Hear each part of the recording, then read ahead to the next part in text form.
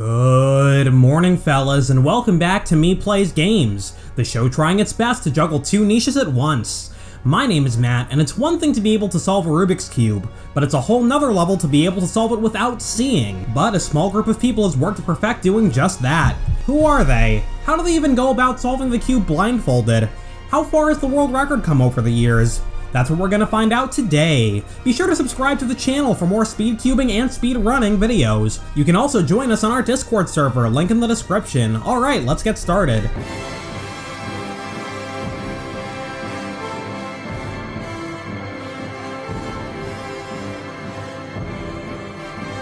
First, let's put things into perspective. According to the World Cube Association database, about 144,000 people have competed in the regular 3x3 Rubik's Cube event. Compare that to about -0. Compare that to about 6,800 people who have competed in the blindfolded event. In other words, we can get a rough estimate that 1 in 21 cubers, just under 5%, can solve Rubik's Cube both sighted and blindfolded. This isn't a perfect estimate because it doesn't take into account people who have never gone to a competition, but it should give you an idea of how much more effort has to go into blind solving. But feel free to leave a comment roasting me for making the estimate in the first place anyway.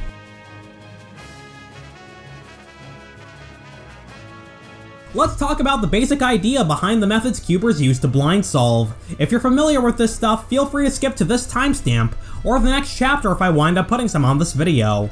Let's start with a simpler example that has the same basic concept. Imagine you had 6 playing cards, the ace through 6 of hearts. Now let's say I laid them out in front of you in a random order and I told you to arrange them from lowest to highest. If your immediate response isn't, hey man, it's kinda weird that you came up to a complete stranger and asked them to unshuffle your cards, I tell you that there's one rule. You can only do swaps that involve the card in the leftmost position, which we'll call the buffer from now on. Let's say we have this sequence, 5, ace, 2, 6, 4, 3. What would be the best way to get them in the right order? Well, the card in the buffer position on the left has to be a part of every swap, so it makes sense that the first thing we do is put the 5 in the right spot by swapping it with the 4. Now that the 4 is in the buffer position, we can swap it with the 6, then 6 with 3, 3 with 2, and finally the 2 with the ace. Blind solving methods are basically just more complex versions of this. Like we talked about in my video where we went over the world record progression of the sighted speed solving event, there are 3 types of pieces on a Rubik's Cube. The centers don't move in relation to each other, so we only need to worry about the other 2 types, the corners and the edges. What blind solvers will do is assign 1 edge sticker and 1 corner sticker as the buffers, then swap pieces in and out of the buffer position until they're all solved. In order to pull this off, each sticker is assigned a letter of the alphabet, sometimes from A to X, a system known as SPEFs. Instead of Y and Z though, many blind solvers will choose to leave out different letters for reasons we'll get into soon. Since corners and edges are solved separately, it's okay that each letter corresponds to 2 stickers. The memorization starts by looking at the sticker in the buffer position and seeing where that sticker needs to go. Then you look at that second sticker and find where that goes, and so on and so forth until you've done that for every piece. There are special cases that come up which I might go over another time. To memorize all those letters, solvers will group them into pairs. Then you can use a word or short phrase to remember each one. Letter pairs can be pretty much anything you want. Some possibilities include acronyms like air conditioner for AC, short words like lime for LM, and I also like to use my friend's initials for certain pairs.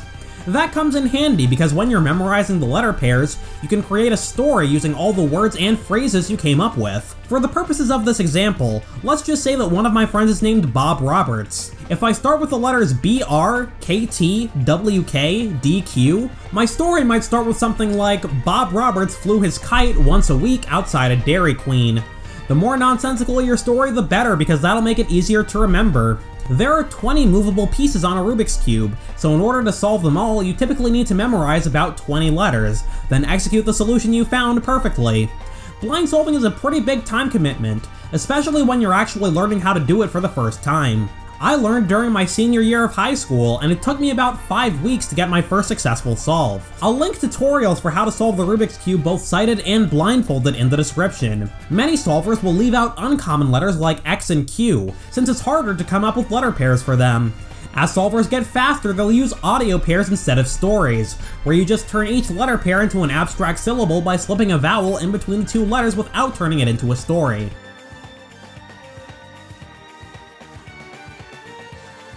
The story of blindfolded world record starts in 2003 at the World Rubik's Games Championship in Canada. No video of this record exists, unfortunately, but Dror Vomberg was one of only 3 people to compete in the blindfolded event. Dan Knights failed his attempt, Shotaro Makisumi got a time of 6 minutes 35 seconds, and Vomberg blew that time out of the water with a 3:56. If you watched my video about the regular Rubik's Cube speed solving record, you would know that in that event you do 5 solves, drop your fastest and slowest times, then take the mean of the middle 3. In the blindfolded event, you only got 1 try and your placement depends on that 1 solve alone. Today, most blindfolded competitions use a best of 3 format, where you do 3 solves and competitors are ranked based on their fastest successful one of the round. There's no video of the next handful of records, so let's just go through them quickly. Shotaro Makisumi broke the record 3 times in a row with 3 different competitions from 2004 to 2005. US Nationals, Caltech Fall, and Caltech Winter, eventually bringing it down to 2 minutes 57.97 seconds. Makisumi is one of 2 cubers to have held the single world record in both the 3x3 sighted and blindfolded events. The other one is Leon Lowe, who broke the blind record at Caltech Spring 2005 at 2 minutes 41.54 seconds. At Caltech Dallas Summer, Makisumi took the record back though with a time of 2 minutes 18.58 seconds. Over the next few years, several cubers took turns lowering the record from over 2 minutes to under 50 seconds. Tyson Mao, Leon Lowe, Chris Kruger, Danyang Chen, Alexander Yu, Rafal Guzowicz, and Vila Sepinen all had the record at some point between September 2005 and the end of 2008.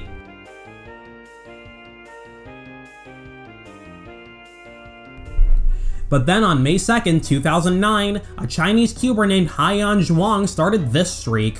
Zhuang single-handedly lowered the record by more than 17 seconds, culminating in a 30.94 at Xi'an Spring on April 4th, 2010. Shortly after his 6th record in a row, though, Zhuang was banned from competing in the WCA for 3 years for multiple violations of their regulations. While he did make many contributions to the cubing community in China, he also exhibited a pattern of manipulative and disruptive behavior. When planning competitions, he often lied to delegates and organizers about the number of rounds that would be held. He also repeatedly threatened them with physical violence if they didn't meet his demands. During one competition, he went on a tirade on stage, distracting competitors from their solves. He hasn't competed in the World Cube Association since 2010.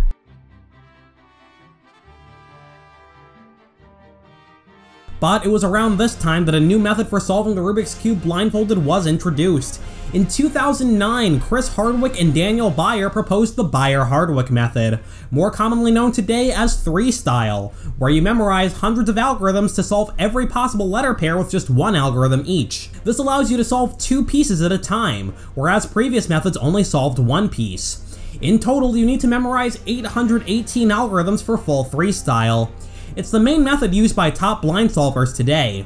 Learning that many algorithms is a massive time commitment though, so there aren't many people who use full 3-style. This is one of the main reasons being a top blind solver is so difficult. Learning to solve the cube blind at first is hard, but it only requires 3 algorithms that you do over and over and over. With 3-style, you have to learn algorithms for every possible pair of pieces, and you'll likely have to do completely different ones for every solve in a round in competition.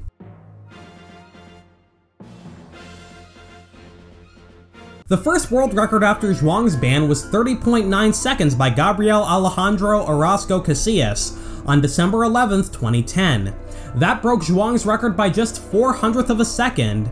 At this point you might be wondering, with the world record coming closer and closer to breaking the 30-second barrier, how much longer would we have to wait for the first sub-30 time? The answer wound up being quite a long time. Most of 2011 came and went with no new records, but on October 3rd, Yuhui Xu did this.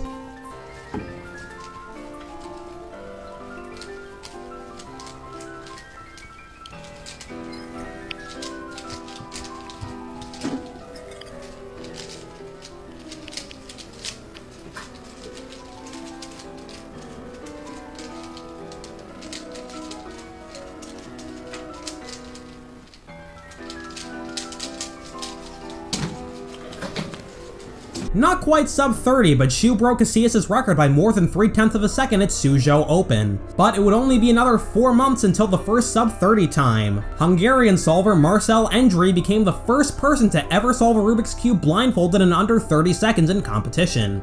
He broke the record on February 25, 2012 at Zonhoven Open in Germany. Endry had been competing in blind events since 2008, and along the way he had already broken several Hungarian and European records. He would also go on to break his own record 2 more times, first with a 27.65 at Zune Open, then a 26.36 at the European Rubik's Cube Championship. That competition was held in Poland, which just so happened to be the home country of the next record holder.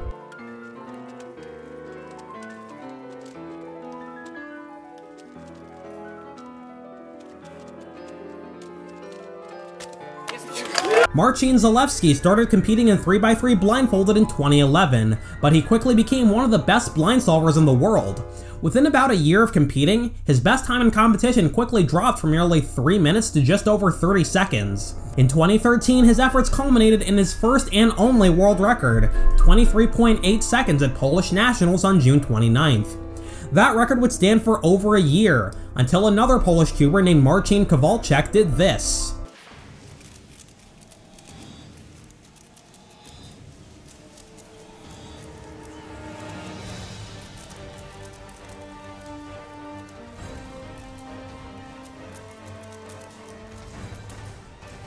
Kowalczyk broke Zalewski's record twice in 2014, first with a 23.19 at Bydgoszcz Summer, then again with a 21.17 at PLS Szczecin. And in case you were wondering, yes, I had to look up a ton of pronunciations for this part of the video. Aside from these accomplishments, Kowalczyk is also known for his achievements in the multiple blindfolded event, or multi-blind for short. In multi-blind, your goal is to memorize and solve as many cubes as you can blindfolded in 1 hour. You only get one chance to memorize all of them, so you can't solve one, take off the blindfold, and memorize the next. Kowalczyk broke the multi-blind world record 8 times in a row, culminating in an attempt in 2013 where he solved 41 cubes blindfolded, becoming the first and for a long time only person to solve 40 cubes blind in less than an hour. That wound up being one of the longest standing world records in cubing history, not being broken until Mark Bojanowski solved 43 out of 44 cubes in 2018. This is a bit of a tangent, but the way the point system works in multi-blind is you take the number of cubes you solved and subtract the number of unsolved cubes to get your score. Highest score wins, and ties are broken based on how much time each person took. Kowalczyk solved all 41 of his cubes, leaving none unsolved, so 41 minus 0 is 41 points. Bojanowski solved 43 cubes and failed 1 for a total of 42 points, just barely good enough for the world record. Leave a comment if you'd like to see a video about multi-blind in the future. Over the next 2 years, the record would only be broken 2 more times, and was by the same person both times. On October 2nd, 2015, Kaijin Lin just barely broke Kowalczyk's record with a 21.05 at the China Championship. Fast forward another year and he did it again with an 18.5 at Shanghai Winter is Coming.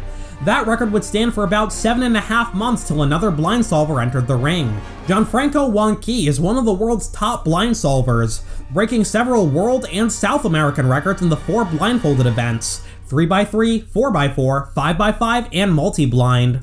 His brother Juan Pablo is also a world-class cuber in his own right, having broken world records in the Megaminx event 14 times. Gianfranco's 18.31 second time here is his only single world record in 3x3 blindfolded, but he had also held the average record twice by this point. Like I mentioned earlier, 3x3 blindfolded events typically use a best of 3 method, since even at the top level of blind solving, it's common to fail 1 or 2 of your attempts each round. Average records only really exist for the purpose of record keeping, rather than determining competition winners. We've only got 8 records to go in this video, and none of them were set by people I've already mentioned. Say hello to Max Hilliard.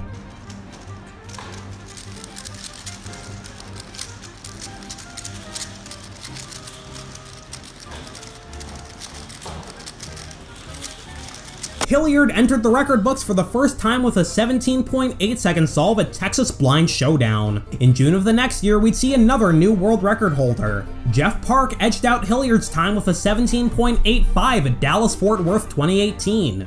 Hilliard and Park would go on to trade the record back and forth a few more times in the next few months. Hilliard got a 17.55 on July 14th, Then Park swung back with a 17.33 the very next weekend. Park lowered the record by another fraction of a second in September with a 17.2 before Hilliard finished off the year with a 16.55. Another 4 months later, Australian cuber Jack Kai would get his first single world record, although he's also a 2-time average record holder as well. He got a 16.22 at qualification Brisbane, the first world record to use a technique called the nother. Instead of using his hand to lower his blindfold after memorizing the cube, he quickly nods his head instead. It's unknown who came up with it first, but current multi-blind world record holder Graham Siggins posted and popularized the idea, and Kai was one of the first people to use it in competition. Here's another fun fact about Jack Kai. He's actually one of the few people who does the 3x3 sighted event blindfolded too. This is a testament to how efficient freestyle really is. Some of the best blind solvers in the world can solve the cube faster with freestyle blindfolded than they can with their eyes using a normal method. 4 months later though, Max Hilliard broke the record one more time with a 15.5, the first sub-16 time. He also does the nother in this solve. Yeah, go figure. Solving a Rubik's Cube blindfolded has gotten so optimized that you don't even touch the blindfold with your hands anymore. Well, that's where the world record stands today. Once again, it's been about 2 years since the last record, but that's thanks in large part to COVID-19, canceling competitions around the world. The record has come down significantly over the years, and freestyle is an incredibly efficient method, but there's still room for more records. There's a method in the works called the 5-style, where you solve a whopping 4 pieces at once. If you have any guesses as to where you think the record will end up in the next few years, leave a comment, it's good for the YouTube algorithm. Alright, good night fellas, sleep well.